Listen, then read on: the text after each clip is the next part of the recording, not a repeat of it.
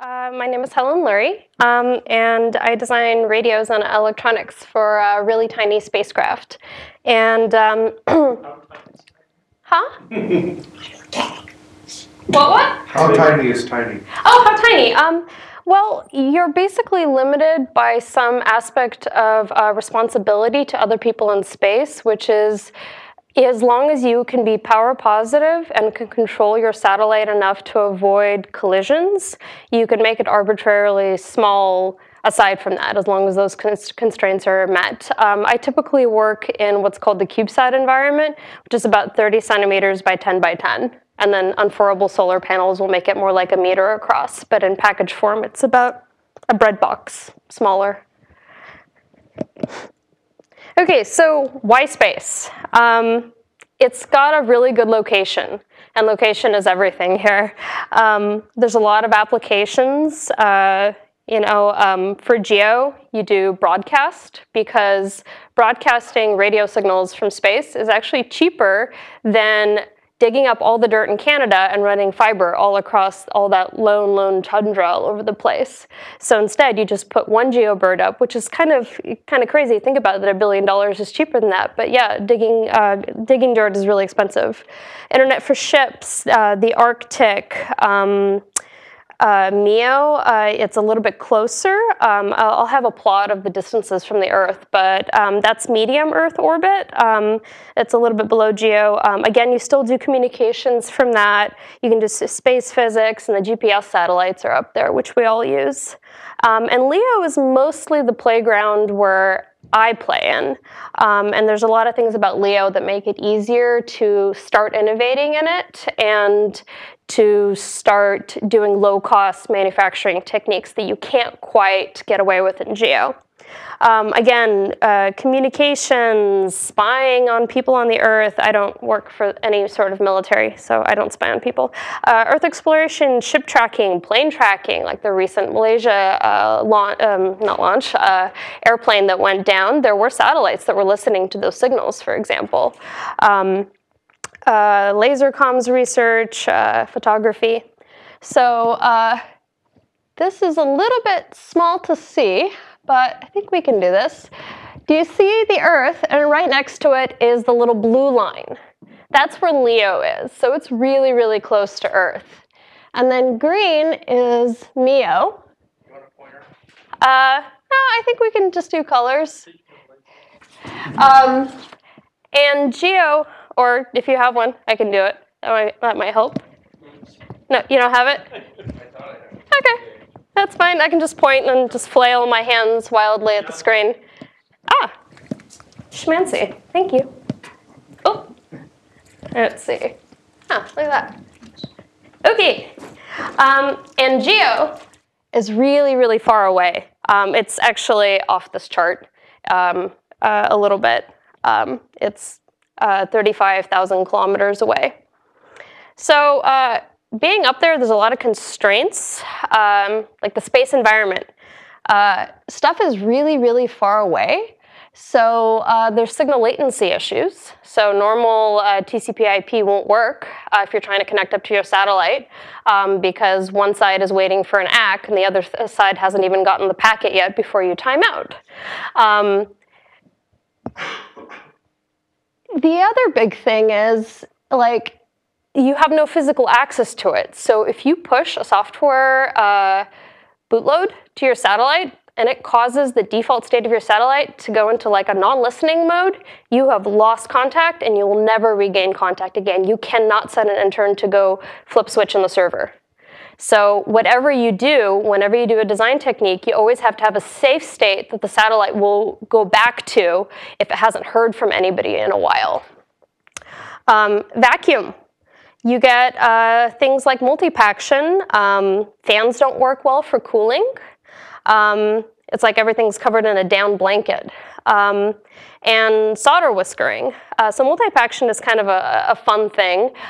We don't really run into it in LEO, but when you have a big waveguide and you have photons or electric fields, however you want to think about the universe, going down this thing, if there are certain power levels that are strong enough and the frequencies of oscillation of the signals match up with the dimensions of the waveguide just right, then as the electric field energizes electrons on the top side of the waveguide and causes them to shoot out, they'll reach the bottom just about the time that the potential energy is flipped the other way. These electrons get ejected also.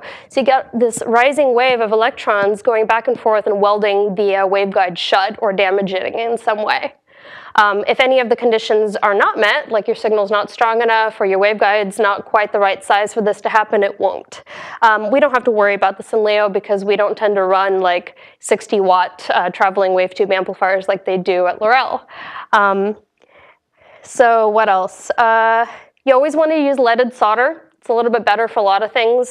Solder won't whisker as much if it's got lead in it.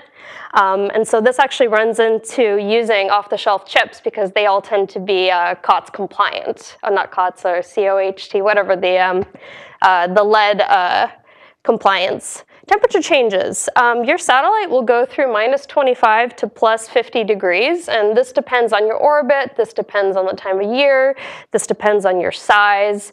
But in LEO, we see these kinds of temperatures. In GEO, they can be more extreme. Practical thing is you want to use TCXOs, temperature compensated crystal oscillators, instead of just an oscillator for your clock. A geostationary satellite, we use an ovenized crystal. So that's like a big box that's constantly keeping the entire crystal at warmer than it would ever get to naturally, and so it can always keep it from getting colder. There's a lot of problems with using ovenized crystals. First of all, they tend to be like this big, or you can get them a little bit smaller. And the other thing is they take a long time to warm up, and while they're actively warming, the crystal's frequency is drifting all over the place, and so that means your radio center frequency is drifting all over the place. So that means you have to keep them on all the time. In LEO, we can't afford the power. So we cut corners. This is the first corner we're cutting, TCXOs, and they're good enough, and they're not too expensive.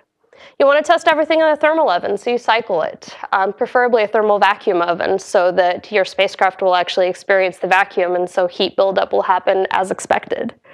Debris. Occasionally your satellite runs into things at 3 kilometers per second, or your satellite will either its fault or somebody else's fault. Maybe it's a piece of debris. Maybe your satellite's lost control. You tend to sign up for these Air Force email announcements. There's a government entity that tracks every single object bigger than, like, I don't know, a postage stamp or a couple of postage stamps up there. And you'll get these email alerts, and I've gotten them a few times. They're quite worrisome, like, you know, dear so-and-so, you are registered as an administrator of object da-da-da-da-da. You know, you are imminent for an upcoming collision in, 1 week with this other object. And so then you get on the phones and you start scrambling, calling the other operator and seeing who's going to steer out of the way if it's looking like it's still going to happen. So there's a lot of radiation up there also, and particles flying all over the place. LEO is a lot easier than GEO. You tend to be protected very strongly. You're closer to the Earth, and you have convenient magnetic fields that are deflecting a lot of crap that you don't want hitting your electronics. And so we can cut corners because we're closer to Earth that you can't do in GEO. So some parts of this talk are not exactly applicable to doing low-cost engineering up there. There's a lot of regulations, ITU, NOAA, FCC, everybody wants a piece of the pie. So NOAA cares about debris. So if your satellite, when it breaks apart upon reentry, is going to actually hit with a big chunk somebody, you need to register that. Basically, you need to get a license showing that your satellite will burn up, that you've done the analysis as you're going through the atmosphere. The FCC, they care about frequency allocation. If everybody just grabbed however much bandwidth or frequency they wanted all the time, then there would be none left over. At least that's the theory. So you have to register in advance and pay huge bonds and filing fees in order to be able to operate. Anybody can reach your satellite via radio. The bandwidths and the center frequencies are all public knowledge. So if you don't secure your link, somebody's going to figure out what your modulation scheme is, and they're going to crack it open if they want, or start bouncing signals off of it. We've seen that happen already. People just commandeering other people's transponder channels. On the other hand, space is easy. Users can't drop your satellite into a toilet. There's no dogs or kittens chewing on your electronics. No security vulnerabilities due to physical access. No humidity. And there's very little atmosphere, so stuff doesn't rust. And there's very low drag. There's not a lot of RF attenuation. The entire time the signal is propagating until it hits the atmosphere, it's only doing the range loss due to the electric fields spreading, but it's not actually being, hitting water molecules and oscillating and transferring energy to them or scattering, which is what signals on, the planet's surface do. And so this is actually quite interesting because we can use Texas Instruments' little ISM band chips that are rated for, if you're actually doing like WiMAX or Wi-Fi or something like that on them, they're rated for like, I don't know, 50 meters, 100 meters. And all of a sudden you put a power amplifier in front of them and you try to talk to space, and you can, because the S-band radiation isn't busy heating up the air all along the way and bouncing off of things, and these kind of environments are really complex to deal with for electronics because there's EMI and signals bouncing all over the place. Up there it's pretty quiet.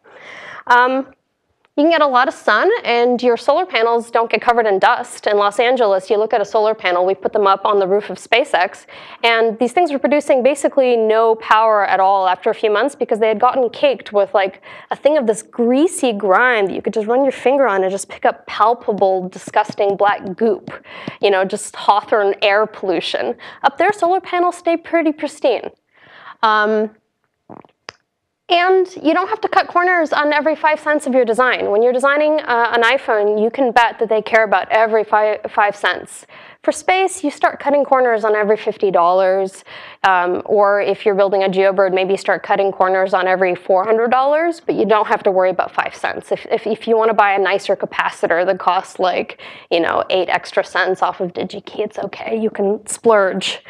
So you left off 0G. And I think the security vulnerabilities question, that's only a temporal thing right now, probably. That's true. Because certainly the Soviets did actually look seriously at weaponization of their various spacecraft. Mm-hmm. But I'm surprised so do we. Left off 0G. Well, not to the degree that the Soviets did, though. Yeah, so 0G in a lot of ways helps. One example is you can get away with using springs that are a little bit too weak. Like if you try to deploy your small solar arrays on the Earth, down here they'll be kind of saggy a little bit, but up there they won't. They'll be nice and straight. And so things like that. So. The satellite that I launched. Hey. Now let me finish. The satellite I launched, I had one of my bosses he was hoping that it was going to blow up on the launch pad because we were flying the largest antenna ever flown in space. And it builds that end. It's more than that. Go ahead though. Okay. Right, next. So how do you get to space? By adding a lot of megajoules of energy, both potential and kinetic. And rockets are pretty expensive. If you're trying to get to LEO, you're looking to shell, at least 10K per kilogram, and GEO, it's more like 27K per kilogram. And so this leads to some fun engineering. Replacing every 1/4" 20 steel bolt with titanium saves you $50 per bolt to LEO. Because the bolt increases in price. I have the exact numbers here. Here you go. It's $150 to launch a single bolt, but you cut the weight in half, but titanium costs more, so you end up saving 50. So you can do the math there. And rockets are pretty harsh environments to be on. You have vibration, shock, and acoustic. We'd find these dead coconut crabs on Omelek after every Falcon 1 launch, killed by the acoustic wave coming off of the rocket as it lifts off, and because the engines are on. How do you grab a rocket? You're a small person. You're trying to do small LEO satellites. You can't just like call up SpaceX and go, "I'd like a Falcon 9 now." If you are, Intelsat and you're putting up a big GeoBird, you can just commission an entire launch vehicle, which means you have bought the ride completely. You control where it goes. You have prime, mechanical considerations, everything for you. But that costs a lot of money, and you have to pay a lot of insurance to get up there. So riding as a secondary opens up opportunities for low-cost satellite builders. Let me just check the time, 4:36. Okay. There's a lot of entities like the University of Toronto and ISIS that are organizing launches for you as a secondary. So if you have a small satellite, maybe yay or maybe yay big, they'll find another launch where there's room inside of the fairing. So the primary is in there, and they've already seated it mechanically, but there's all this room along the edges. And so after the primary is ejected, there's these secondaries living in these things called P-pods. I'll show you a P-pod later, that are ready to deploy later. Oh, test flights of new rockets are another good thing. I remember on Falcon 1, Flight 3, we killed, I think, some number of student CubeSats that were hoping to get to space cheap on that launch, but unfortunately it failed. There's different ways of solving the constraints. So for Loral, which is one example of sort of old, reliable, traditional space, satellites cost several hundreds of millions. Sorry.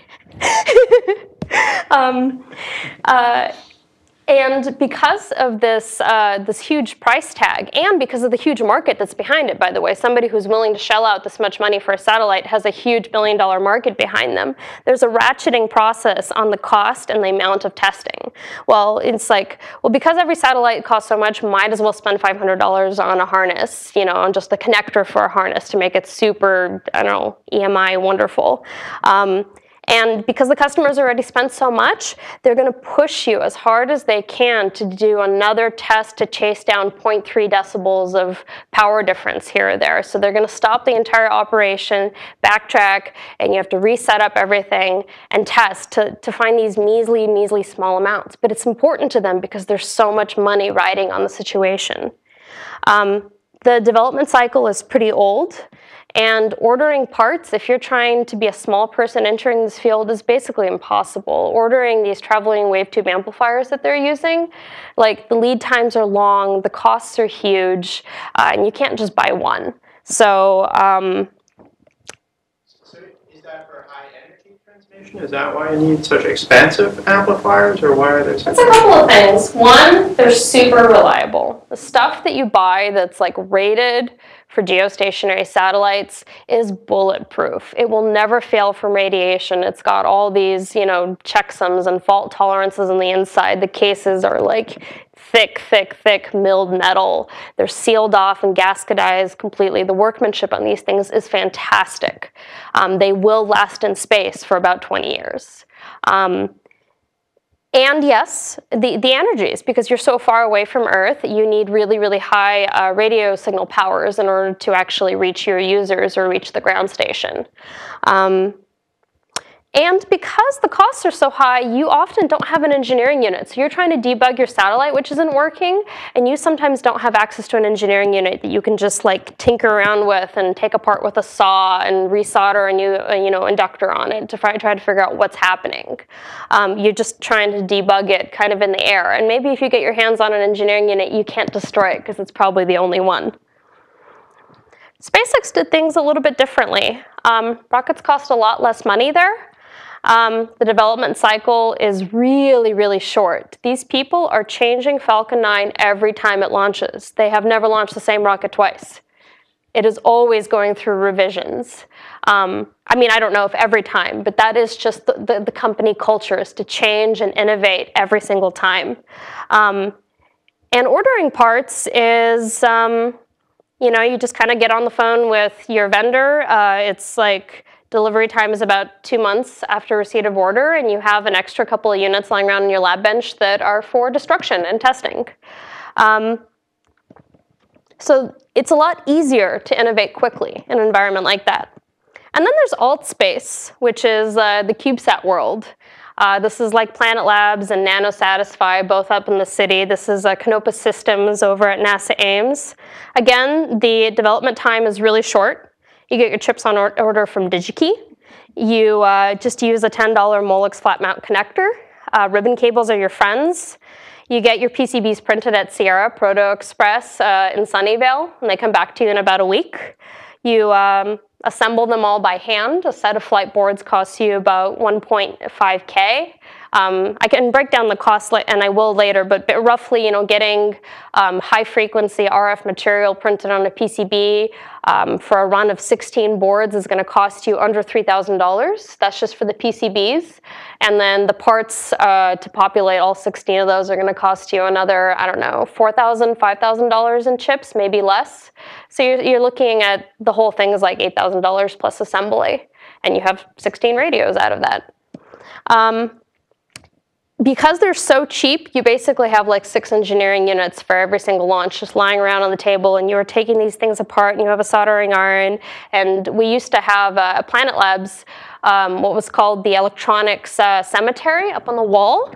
And so there'd be, so it's that electronics cemetery, and then there was all these ESD bags with the dead electronics in question and the cause of death written on a little Post-it note with its name and the serial number stapled up there. So people go like, how did we break that X-band transceiver? Let's go pull it off. Oh yeah, I remember the cause of death is written right here on the Post-it note, and the board's right there. You can take it out and re-examine what is it that you did wrong last time. And it's also kind of a joke, also alluding to the fact that it's okay to just fry stuff and destroy stuff. Like there's like smokes and curses coming from people's lab benches all the time, and it's okay because stuff doesn't cost a lot. And at least in the companies I've experienced here, you continue to rev the boards constantly and you launch what you've got. This is what most of these people in this field are doing. They're just continuously revisioning. So why can we do low-cost satellites now? Let me check the time really quick, 4:40. Okay. Oh, look at that. I don't even have to tell everybody what like my mental state is. I just glance up there all subtle like, thank you. All right. So what led to the low-cost satellite revolution? Part of it was the invention of the CubeSat bus format and the invention of the P-pod, which is a standardized deployer for small satellites. Let me jump ahead really quick to show you a P-pod. This is a 3U CubeSat deployer. 3U is you know how in racks there's a 1U rack unit, which is like 1.5 inches tall, 28 inches across or whatever. In satellite speak, this is a 10 centimeter by 10 centimeter by 10 centimeter block, at least when it's folded up. You can have whatever you want unfurled from it, antennas and solar panels later, but when it's on the launch site, it must fit into a third of this. That's a 1U unit. You can have a 2U satellite. You can have a 3U. You can have any combination of those things between different clients all running together in the same deployer, and they'll just get spun out in order. This lid pops open, and there's a spring down here on a piece of metal, basically, and it just shoves. And there's latches on the inside that keep satellites from breaking out until it's their turn. So if you have 3 different satellites, the second one will have a latch holding it in place even when the first one's being pushed out after the door opens. And then that latch burns and it goes out. Also, Moore's Law really helped. Even though $10,000 per kilogram is still a lot, Moore's Law says you can do a lot more with 1 kilogram than you could do with 1 kilogram 20 years ago. The computational speed you can have up there, the digital cameras, the radio chips, it's amazing how easy and simple and fast stuff is to develop now. Higher precision manufacturing leads to more radiation-tolerant components, but there's a huge caveat here, which is the junction sizes are getting smaller, and that actually makes things more susceptible. On the other hand, because they weigh a lot less and they're a lot smaller, you can afford to spend more volume and space shielding them. And various groups have done studies of how much shielding do you need in LEO. And if you're looking for about a 2-year orbit, because probably in 2 years Moore's law has made your current satellite obsolete, so you might as well replace it because it's all fairly inexpensive. Also, you're decaying quite a bit more rapidly in LEO. There is a little bit of atmosphere, so your satellite is still hitting the occasional speck of air here and there and here and there, which is slowing it down. So if you want about a 2-year lifespan, you need about 3 millimeters of aluminium shielding. That's not a lot. It's not terrible. If you have that all along the outside, the stuff on the inside is reasonably tolerant. It'll still get occasional upsets, so you still need to have watchdogs monitoring the state of your components and flipping power on them back and forth if they don't reply. But they probably won't have horrible, horrible damage in under 2 years. Can you apply Moore's law to the satellite? Smaller than nanosets? Well, we're trying. Nanolight seconds, like. Well, we are trying, and it does work that way, actually. Like, here's an example.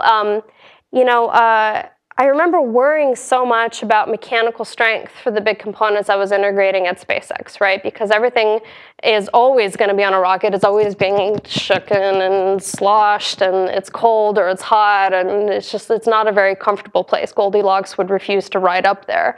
But we had to worry about things, all their torque moments and how they're going to crack this way or another way.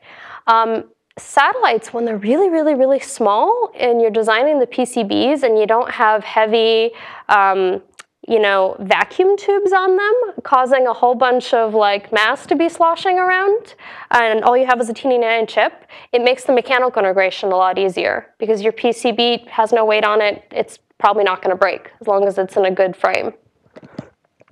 So do you radiation test all your electronics on an ongoing basis, or? You should. But you don't. But we don't. You kind of just do it on orbit, but you can, and there are entities that do. And one useful way of doing it is if you have access to a particle collider, great. So if you know of a research institute that has one, you can accelerate particles up to the correct energies and hit your boards with it. There's a pretty good easy cheat, which is that there are irradiation facilities located anywhere where there's dairy farms. The closest ones around here are in Gilroy. And they have a cobalt-60 source, which basically, it's a big chamber, and inside of the big chamber there's a smaller chamber, and inside of the small chamber there's a mechanical deployment mechanism where the cobalt-60 can hide inside of the inner leaded chamber. Meanwhile, you wheel in your big racks stacked with eggs or milk or whatever it is that you want to fry, and you tuck them in there, close the outer door, and then the cobalt-60 comes out. You can do the same thing for satellites. You can basically rent out one of these chambers for a couple of night times on their off shift and pop your satellite in there. It doesn't give you quite the same distribution of energies that you'd like, and it's not all the different kinds of particles, but it'll give you some idea. That's an inexpensive way, and again, a particle accelerator will give you the complete spread of all the different types of, nuclei and photons and whatever else that you want. Yes, I think we covered that slide. There's the Peapod again, the lovely Peapod. So I've built mostly satellites which take this whole thing up. Yeah, but you can build smaller. This is what 3 CubeSats look popping out of a Peapod deployer. So you can see it's 1, 2, 3, one after the other. These were released by the International Space Station fairly recently, a few months ago or in the last year sometime. Fairly pretty picture. And it looks like these guys, either they don't have any sort of deployable solar panels. You can see they're lined with solar panels on the outside. Or maybe the people on the ground will wait to give signals to deploy things later on when they're a little bit more spread out from each other, because you can see they're pretty close right now, like about 15 centimeters apart. So what is the state-of-the-art nanosatellite? What are we doing there?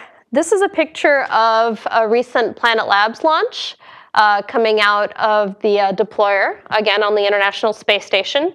These are 3U. So they were inside of a P-pod style deployer in here, and you can see that the lid popped up already on this one. It was just being held up there by that lid being closed, and so it already has something deployed. But more stuff will come out later. So this is a picture of a whole bunch. I guess the photograph's pretty artistic and close in, but it's a picture of a whole bunch of them. They just have, 30 or 40 satellites lying out on the lab bench. So if you really need to test one, you just grab one, mark it as an engineering unit now, not for human consumption or not for launch, and just start playing with it. Most everything was developed in-house there. We made everything happen to the time of the first launch in under 2 years, from design, iteration, and to the first huge flock launching earlier this year. This is a picture that Steve of, DFW, whatever that VC firm that backed Planet Labs took of us. You guys recognize this here. This is the dish on top of the hill. And I was the operator for this, and so first a couple of satellites were just coming up. We had no idea if they were going to work, but we just, powered on the dish, and we had our radios there, and we managed to reach our satellites okay, and everything worked. This dish, by the way, is awful to operate. Has anybody here had to steer this thing? It's horrible. If you you give it... Huh? It is. It's not only ancient, but it's like some sort of old missile turret or anti-missile gun or something. Yeah, we once accidentally entered so you enter these configuration files for this dish that have like a time step and then the new azimuth and elevation, time step, new azimuth, new elevation. And the software, which runs in DOS on this thing, doesn't quite check the coordinates. So if you happen to maybe reach the end of the file and not have the correct end of file delimiter in there or something, and it tries to go back in one time step to the beginning, it will try. And because it used to be like some sort of huge anti-military missile gun, this whole thing just starts, it's scary how fast this thing can accelerate and turn. It's insane. So I remember having to go like, exit, exit, exit, stop, when that happened. Huh? With the hand on the circuit breaker. Yes. So this is a picture that we got down from space at Planet Labs using the high data rate X-band radio that I designed, all in-house. And we were able to transfer fairly high resolution images down, a lot of them also. I can't tell you exact data rates. Or can I? Is that on the FCC application? If you're interested, go check the FCC application. Whatever is public knowledge about them, you can find there. So what are some rules for building state-of-the-art space radios, or really any sort of electronics? It really helps that you are so inexperienced that you don't know X-band doesn't fit inside of a CubeSat. It really helps that you don't know what's not possible, because I didn't know it wasn't possible, and so therefore it worked. My manager at Planet Labs very carefully did not tell me that when he was at a conference, somebody said, what, you guys are trying to do X-band communications in CubeSat? That'll never work. And so he just did not relay that over to me, and so I didn't know. You just use off-the-shelf chips from DigiKey. There are companies that are making amazing transceiver modules and power amplifiers that are just teeny tiny surface mount chips.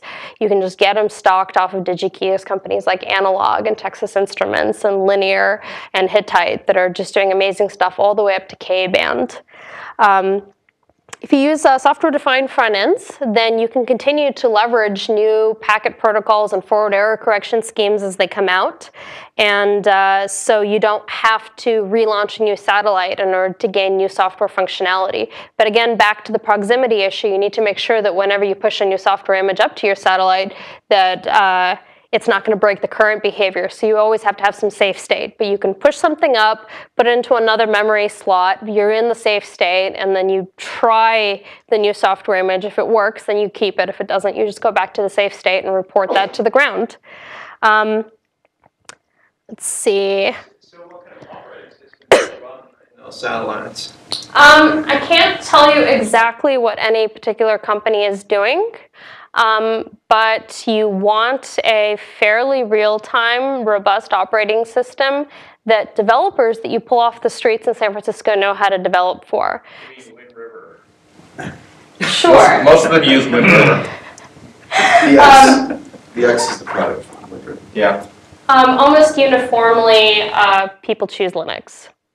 As to what particular flavor, you have to do your research, but that is a very good OS. It's not completely real-time, but it's better than Windows. Anyway, you don't want to be running Windows in space. That would just be a really scary thing to do. Let's see. I'll go into the modularity. Okay, so I actually wanted to go into Eagle right now and show you guys the radios we're currently designing for BitBeam Technologies. This is the Gerber files for it. We are leveraging off-the-shelf chips from Texas Instruments to use as the transceivers. These are ISM band transceiver units, so they receive and send. They're running 8051 microcontrollers on the inside, and it's all integrated with the RF circuitry.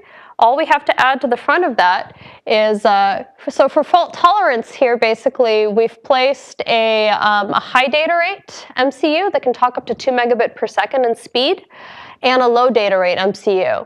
And everything is broken out to these connectors, which basically bring the USB out to the flight computer.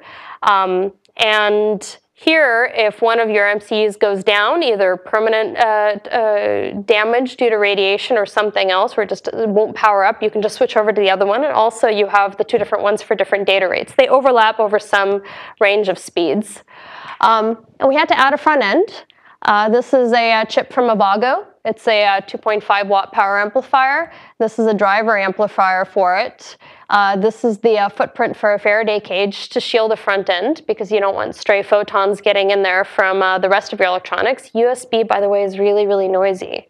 That stuff radiates all over the place. Like there are, all the USB chip manufacturers, they all have FCC rules that they have to abide by. And I guess whatever those rules are, they're fairly loose by my standards. They work for a computer case or for a laptop, but like they're awful when you're trying to operate in a nanosatellite where like the next PCB is like a centimeter away from those USB lines. And so to prevent that kind of stuff in a really small format, we use a 6-layer stack up. The top layer is a high-frequency RF material. The bottom layers are all FR4 because A, it's cheap, and B, it's structurally sound. You have copper fill on all the layers to block EMI.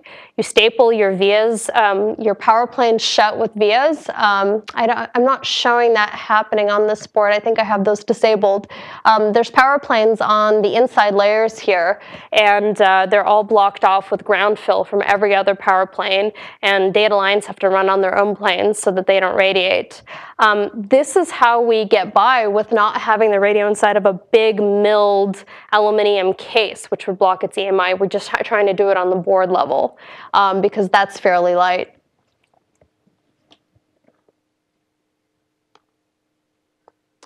So that was that. I have to find the other presentation. Where'd it go? Okay.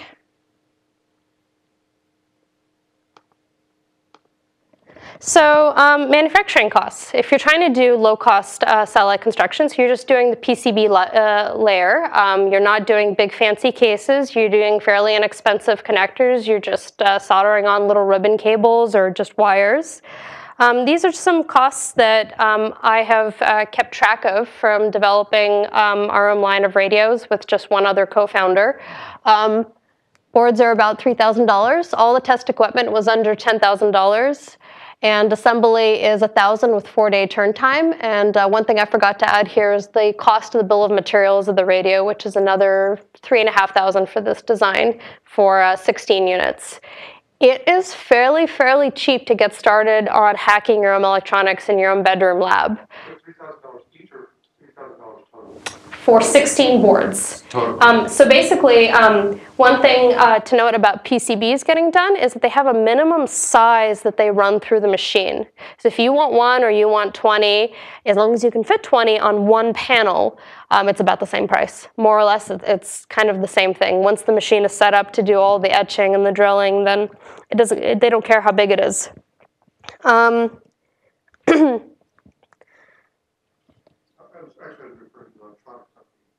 The electronics. That was for all 16 also. Like, as an example, one 2.5 watt consumer S-band power amplifier is going to, and with 42% power added efficiency, I might add, which is really fantastic, which means you're dumping less heat and consuming less solar panel power. That thing costs $16 from DigiKey. If I was buying some sort of space-rated component, I don't even know. I haven't even gotten quotes. I mean, it would be $500, $600. I've seen ovenized crystals on sale at the CubeSat conference for over $1,000 for one crystal. I have 3 crystals on that design that I showed you guys, and the most expensive one was, I think, about $40 for a really, really nice low phase noise, like amazing RF characteristics, temperature compensated design. I'll go into that in a bit. I want to go through an interesting way that we're trying to solve one particular aspect of spacecraft design, which tends to be hard, which is radios. So because the FCC has split apart the spectrum and they have certain bands for certain types of operations for certain types of satellites, it probably means that there's nobody making an off-the-shelf radio that matches your application for your satellite, for your exact data rates, for your exact antenna, which is why people tend to end up commissioning these things semi-custom or fully custom from some third party. And so you're talking about paying for somebody's complete development cycle, paying a team of programmers to design a new packet protocol for you. If you are a company like L'Oreal that's been in the business for a long time and your satellites tend to be fairly similar from time to time, you can reduce a lot of these costs by buying the same kinds of things over and over again. But if you're trying to innovate and build new types of small satellites, you can't do that. So one thing that we're trying to do to solve that is to design an extremely modular radio system. So what I showed you guys there, that is a prototype model of the motherboard. But by using the same exact software front ends, I guess I can flip over to it. So on this design, you have your software front end with all of your data lines coming out and these MCUs on here, and they're all using one radio section, which means that you can only put out the same amount of wattage. I mean, you can debias your amplifier, but you're kind of limited to a certain range. You have a certain band that your low noise amplifier is optimized over, so you can pretty much only use this design over S-band. But by changing a lot of things, by taking the RF off of the motherboard and putting in drill holes instead with snap-on coaxial connectors, we can use the exact same software-defined front end and pop on Ka-band modules, pop on Ku-band modules, pop on X-band modules. So if a particular person wants, say, I want 2 watts of C-band power for transmit and I'd like to receive at VHF, you just pop on those modules onto the exact same motherboard and they just sit into vias that you just solder them in or screw them on.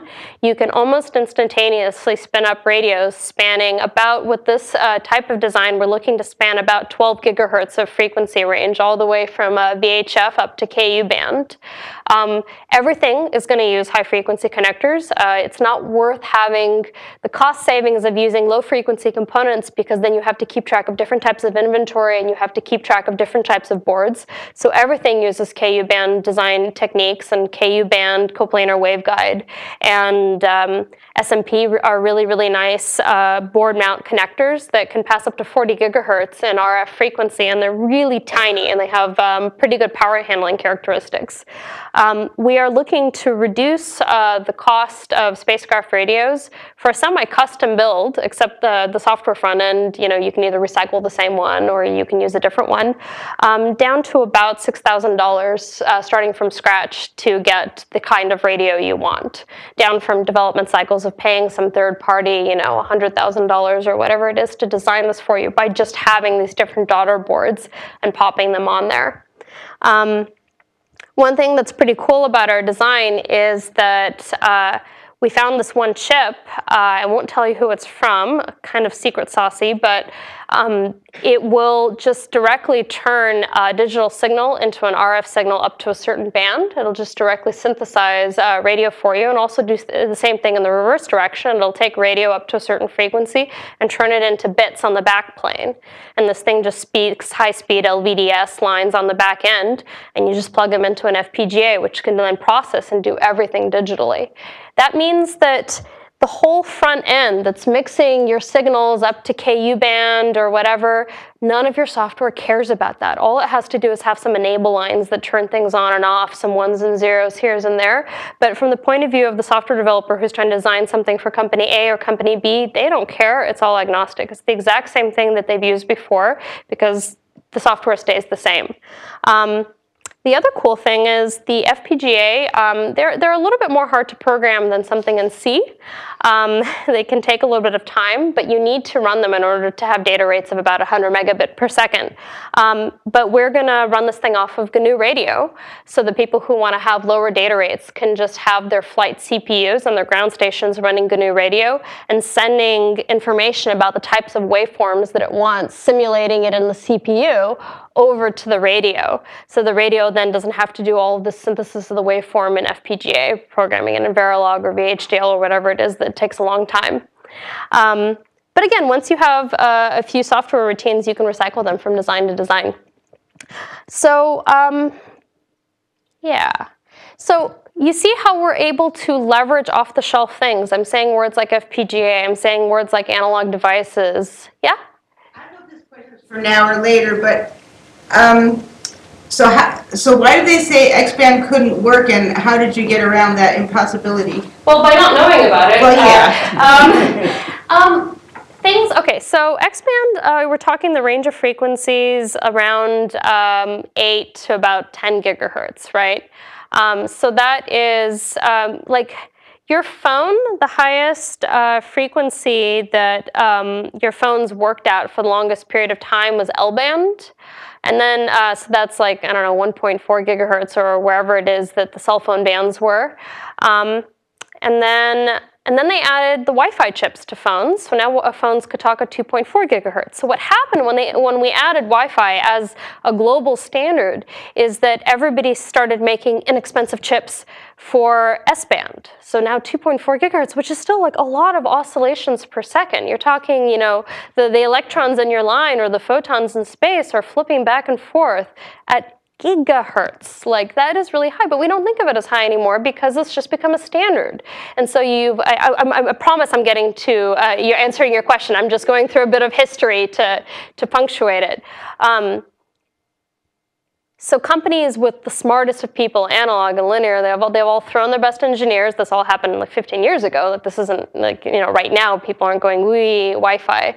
You know, this already happened. It came in and went. Well, not went, but we're going over to the 5 gigahertz band soon. Anyway, so they made that band inexpensive. That means connectors for that band, amplifiers for that band, circuit design techniques are all known. You go to that company's website and they will have complete evaluation kits for the correct design of a radio. And guess what? If it's a good design for Earth, with minor modifications, it will work in space, the things I went over before. And then recently, the 5 gigahertz ISM band became in use. So now modern, you know, iPads and everything, they speak WiMAX. They speak at almost 6 gigahertz. So you're getting really, really close to X-band now. And again, over the last 5 years, companies have been making amplifiers, design techniques, transceiver modules, direct synthesis units and receivers, and forward error correction codes and the whole software suite that is good for that band. So at the time that we were trying to do this, like that had already happened, but nobody was yet doing really inexpensive stuff at X-band. So probably the person who told my boss that at whatever conference it was, he was maybe just about 5 years out of date and hadn't realized how much people had pushed forward into 6 gigs. Because guess what? Once you have 6 gigahertz components with minor tweaks or by finding sister units, you can make 8 gigahertz components. So it's by riding on the coattails of what industry is doing already is what made inexpensive small radios possible at high frequencies in a CubeSat. I doubt it could have really been done about 20 years ago, but we were in a sweet spot where it was possible. And same thing goes for this new design I'm doing as part of BitBeam Technologies. It is, again, leveraging chips. A lot of them have come out in the last year. So again, the same design would not have been possible 3 years ago. That also means that, yeah, you have a bigger testing burden. You have to do environmental testing, radiation, because these are brand new cutting edge components. You know, God only knows if they're going to work up there, but you can test. And you can save a lot of money by using them. Did that answer your question? Good. Is that mostly silicon-based stuff nowadays, or is it gallium arsenide? Yeah, gallium, a lot of it, yeah. The higher power efficiency stuff, absolutely. The MCUs and stuff are not, but the power amplifiers, yeah. But even if you don't want to start your own space company or you don't want to innovate in that field, there are other ways to explore space. Like there's hobby space. You can start talking to radios that are already up there. There's a million CubeSats up there that have open radio formats. So you can either just listen to packets coming down from their satellite and figure out what's happening. Maybe they'll have some temperature data. Maybe they'll have some pressure sensors. You can, for example, listen to the ISS's beacon.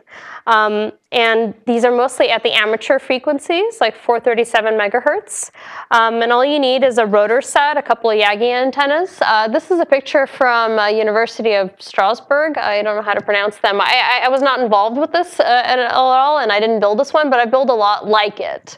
So I'm just using their picture because it was a nice picture on the internet. You can put together one of these ground stations and start tracking your satellites almost immediately. In about less than a week after ordering the parts and calibrating, putting everything together, you can be talking to stuff in space. So that's a fun way to get into the field also. But Are you talking or just listening? so I'm not sure if right now in this instant there's any satellites you can talk to. You can listen. I know that there's one going up in August that I have a radio writing on. We're going to release the code open source, and so people can ping the satellite. They won't be able to send commands all the way through because that part's going to be encrypted, so there's no way they can get out of the radio and to the flight computer, but they can at least get to the radio and say, huh? They can poke it.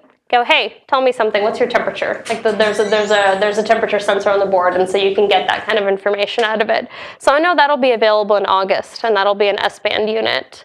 And so again, a dish on the ground and a set of Yagis in a quiet area where there's not a lot of Wi-Fi interference, and you should be able to talk to the satellite. Yeah.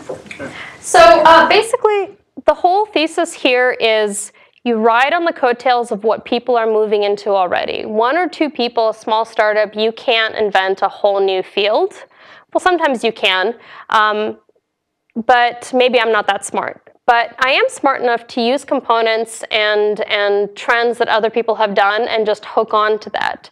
So when I see that Analog Devices has released a new chip, I'm always on I'm subscribed to all of the chip manufacturers' mailing lists, and I go, how can I use that? Or maybe they've dropped the cost of a design, and so I start utilizing that. This kind of stuff works in space. You can use the schematics that they give you on their website, change out the oscillators for temperature compensated designs, shield everything excessively, because if you jam your satellite's receive channels with your transmit lines or with your data relays, you will never be able to reach your satellite. Put in really good software protocols so that you can't accidentally mess up the image that the radios are running. Put your receivers always in a safe state. Have them always be on and always listening at a low data rate. If you want to talk to it at a high data rate later, fine. You can tell it to go over temporarily to a higher data rate or higher performance modulation scheme, but have it default to something slow and reliable that you can reach it from just a set of Yagis. What else? We've gone through temperature. Use leaded solder to prevent whiskering. Use low loss PCBs, so the top layer where your actual RF signals are running. Let me go back to this really quick. So these copper traces right here are coplanar waveguide. That's a way to contain the electric fields nicely to prevent EMI and also to have low loss and 50 ohm lines.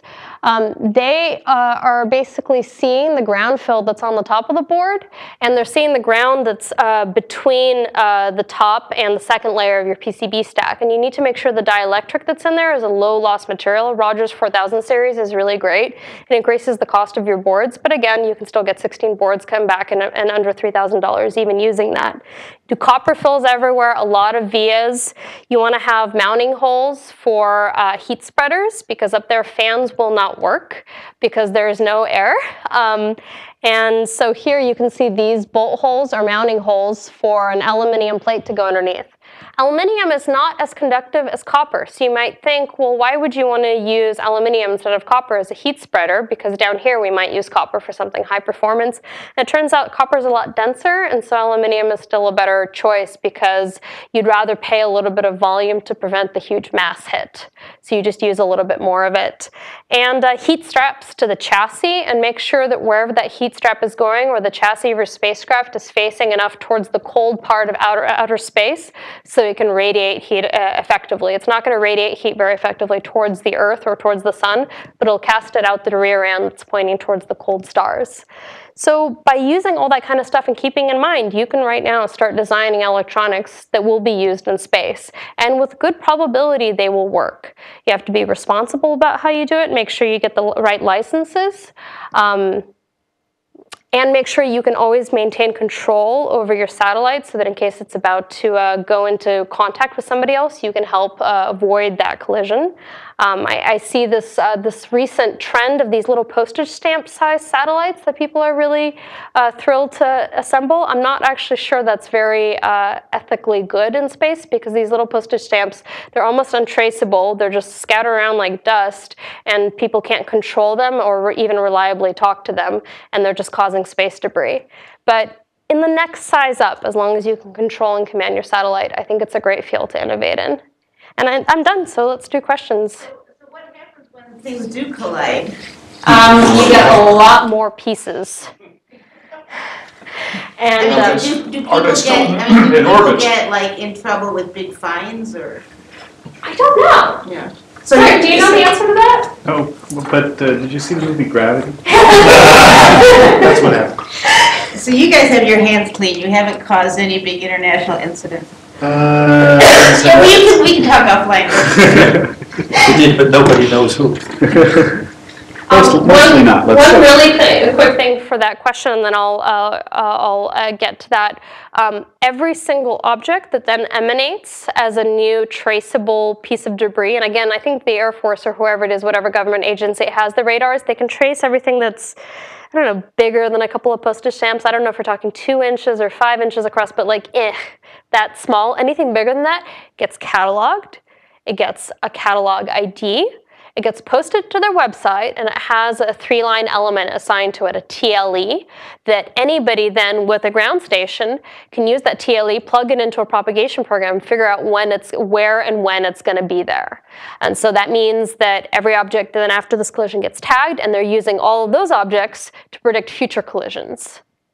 I know the Air Force is really sweating getting to some smaller sizes too right now. Because the smaller debris can cause bigger pieces to fall off of things. Bigger pieces become smaller pieces. Exactly. I'm thinking if you launch a bowling ball into medium Earth orbit, it's going to be there forever.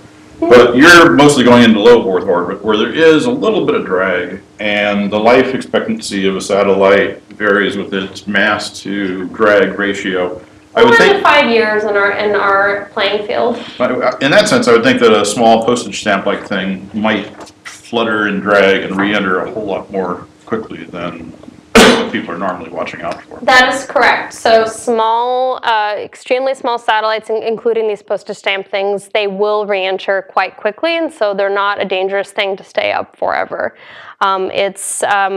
It's that amount of, remember the numbers many slides back showing the amount of kinetic energy and potential energy you have to deliver per kilogram to get up there. Well, the drag forces are proportional to your cross-section, your drag cross-section. So if you have a long, skinny, extremely heavy satellite, and you can always keep it so that its cross-section is just the front of the cross-section of the skinny side, it's going to be up there for a long time. If you have like a big sheet or something and you rotate it so that the whole sheet is a sail against all the particles up there, it's going to re-enter really quickly.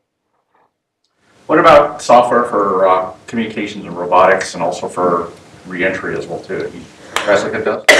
Yeah, so software for robotics. Real time. You want to do something like manipulation of something. Oh, okay. Yeah. I mean, that's Let's see.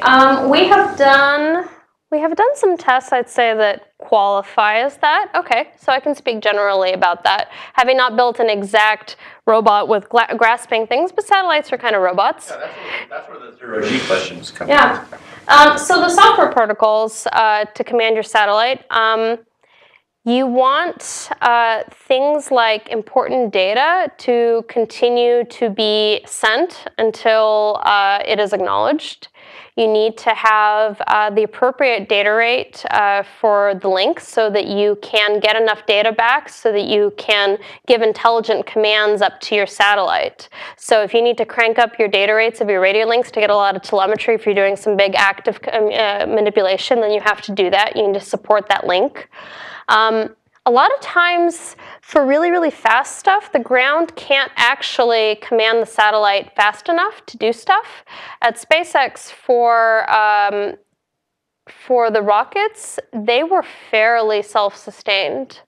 And most of these things are making decisions on their own for a lot of things, just like fighter jets. Like the person kind of tells the fighter jet to point left, but it's the computer over there that's doing all the fast control loops and actually, figuring out how much, force to allocate to every thruster. Same thing with satellites. They have to have a lot of built-in knowledge, and rockets also, in order to be fairly self-sustained. You just kind of point them in the general right direction, but you often can't reach them fast enough with the huge latencies in order to tell them what to do on a minute by minute level. It's going to be an interesting thing when we're going to have like robot grasping arms that we're going to want to control from the Earth, and we're going to have to deal with that propagation time when we're telling the robot arm what to do. I'm not sure of a good way to get around special relativity there. You're kind of limited. They're doing Robonaut right now on the ISS. I don't know where that stands, though. They're probably controlling it locally from the ISS. I think they're doing both. What about also re-entry, the issue of you want to return something from your nanosat, as an example. So a friend of mine did the SpaceX heat shield, as an example, but have you guys looked at control software for re-entries, things like that?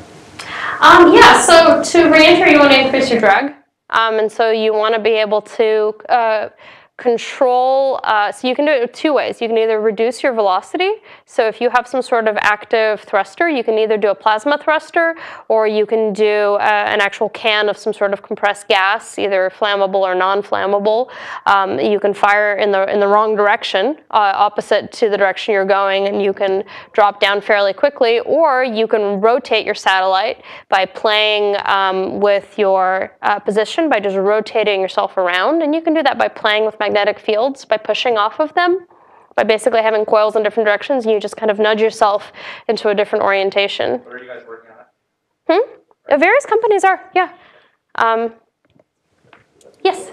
I was wondering the more general case. The early CubeSats I knew about, they kind of tumbled and did what they would, and there wasn't a whole lot of attitude control, and there wasn't a whole lot of thrust available to it. How far has that advanced? What you mentioned making sure your heat radiators were pointing to the cold stars. How much control do you have, and how is that done? And if you are on a collision course with another satellite, how much control do you have to? What do you do with that information? In terms of, the first question is, how do you maintain correct pointing of a small satellite? And you need to do the analysis of your moment. So how much mass you have far away from your center, and that tells you how much force you need to exert in order to rotate around all your various axes. A common technology that's used there, there's two different ones. One are plasma thrusters, and the other ones are magnetorquers. There are off-the-shelf components being sold at all of the nano satellite conferences, like at SmallSat in Utah this year. You can just get these things. They're not cheap, but you can just buy them and pop them into your satellite, and you need, enough to make sure you can rotate over every axis. You also can store up energy by spinning up something on the inside, and then depower the spinning thing by using energy off of your solar panels. So that was the first question, how you maintain pointing. The second one was Avoiding collisions. Avoiding collisions. How much delta V can you Right. I don't know exactly how much delta V you can give. I haven't done the analysis, not being a GNC engineer myself. I mostly focus on the radios. But I do know that you get notification from the Air Force a long time in advance, typically. It's like your first email about the imminent collision will be something a week out. And of course, in a week, a lot of things change. And if you actually take action immediately, a very, very small amount of delta V is enough to just completely change your cones in opposite directions. So if either or the other party just does a little bit of a zap with a plasma thruster or just increases their drag a little bit, they will get out of danger. Of course, they're little 1-inch firecrackers on the outside. You could. You could. I don't recommend that particular design, but I think physically it should work. Yeah. Well, okay, actually, he raised a second question, which was, you've added some delta V, so now you've changed your triplet, whatever it's called, and now you're aimed towards somebody else. How dense is it? Up there? Yeah. Let's see. You'll get a couple of notifications a year for one satellite in a couple of years, maybe one or two. Which way to go to try and to minimize the chance that you're not hitting him, but you're hitting him instead? Yeah. You know, I don't know what the mental process is. So the question was, you know, you're on an imminent collision course with person A, but how do you make sure that you don't change your course and hit 5 other people who are also sharing an orbit with you? I'm not sure how you would do that. You probably would stay in your orbit, more or less. You would just go a little bit forward or back along it. So basically, by just increasing your velocity a little bit, you can just increase the altitude of your orbit just a little bit, and mostly just kind of stay in the same direction. You probably don't want to change your course completely and go sideways, A, because your business model probably isn't for that other orbit. You probably put your satellite where you wanted it, and so you just changed it a little bit. I don't know if I've never seen in the emails the Air Force gives you any sort of planned maneuver, but you'd probably just get on your computer, you'd run the 3-line elements for you and everybody else of interest. Most importantly, obviously, the station, which actually has people in it. That's your most important consideration to make sure you don't go into that orbit directly. And plan out a new route. Other than remote sensing, what is the business model? Communications. There is an interesting project. It's all public. It's on their website. I can pull it up. Called, for example, OuterNet. Let's do a Google search for that. I can't connect to the internet. Oh well. I guess the Wi-Fi doesn't work out here. They're trying to do free media from space, like Wikipedia and things like that for countries which may have blocked access to that. So that's kind of a not-for-profit model of somebody who's trying to do something cool in that space. You have Planet Labs, which is during Earth observation. So actual high cadence, very, very low latency images of the Earth. So in case something interesting happens, you can actually just check the photographs that were taken 5 or 6 hours, maybe at most 24 hours ago of that region, versus like Landsat and other imaging satellites of maybe 10 or 15 years ago. You had to call up the company or get an RFQ on their website, and you issue a check for $40,000 or however much it costs, and they plan it, and on the next satellite pass, they will slew their entire satellite and take an amazing, immaculate, extremely high-resolution shot of that exact teeny tiny space that you wanted. But it's certainly not the whole world being updated on a daily basis. So communications, observation, ship tracking, airplane tracking. You can do a lot with sensing weather. Weather satellites are also, the US ran out of funding to replace the 2 weather satellites that it has doing North America right now, so we're just gonna kind of be without weather coverage in a couple of years. In California we'll be okay, but I was in Alaska recently and those people are like freaking out. They're like, people are gonna start dying in Alaska. You know, somebody who drove out to do some winter fishing in a pond without that, you know, low latency weather data for Alaska, people are just gonna freeze in their trucks. And so that's another thing that we can get in and is replace those weather satellites with small, agile spacecraft. And there's more.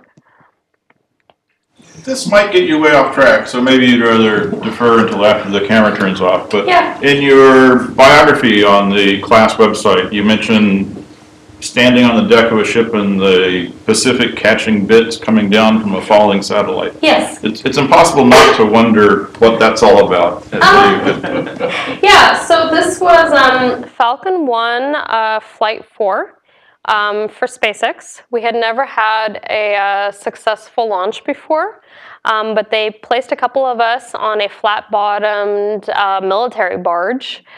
So she's like a container ship. She's got a big bridge and like a big flat end with a crane, and you can lift stuff conveniently, like maybe a rocket chassis that comes back. And they sent us out to, so you have Kwajalein is like down here near Indonesia somewhere. You have Hawaii up here, and you have California over here. And so the rocket was going to launch this way.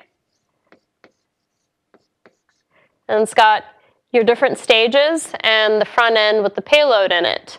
They had us motor out in a boat into the middle of the Pacific Ocean. So here we are with our little flat-bottom military barge. And there was an impact zone somewhere in the Pacific Ocean. And this impact zone was this huge compromise between the Kwajalein Range Services and SpaceX. We had our own analysis that said, well, the impact is going to be right here. And they said, well, no, but our analysis shows it's going to be right here. And so a lot of hemming and hawing and back and forthing. We were placed somewhere outside of some compromise of those 2 boxes, but just outside.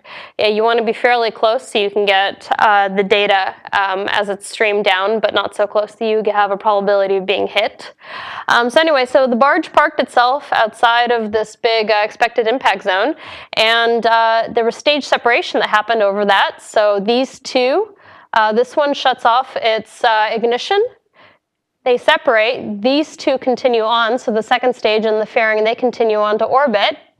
And this thing starts falling in a parabolic arc. And Elon is all about doing recyclable components. And so we were trying to get data from that first stage to see how it would do. I can't tell you anything about the results or really anything else except that we had a dish and we were pointing it at the satellite and we were getting the radio link. Yeah. More than 6 degrees. You say, wait, that one's not ours. Yeah, we could see it with the bare eye, just barely, but we could see it in the distance. But we had practiced it a lot, and there was more complex stuff going on than just by hand. But I can't tell you what the technology we used was, obviously. But yeah, we basically just pointed the dish at the rocket as it went by, and we got data from it, and then able to analyze it later. When you talked about the postage stamp guys, how are they getting deployed? Do they just jam a bunch of them into one of these pea pods and just spray them out, or? That's a good question. I don't know how the postage stamps are being deployed. I have no idea. Huh. I think it's some sort of fairly open source project or some sort of open collaboration, so you should be able to find it on the internet, figure out how they're doing that. Obviously, getting up to orbit is fairly cheap because their weight is nothing. You know, they're like maybe an ounce or 2. So, yeah, I don't know what the deployment is like. Hopefully it's good. Yeah.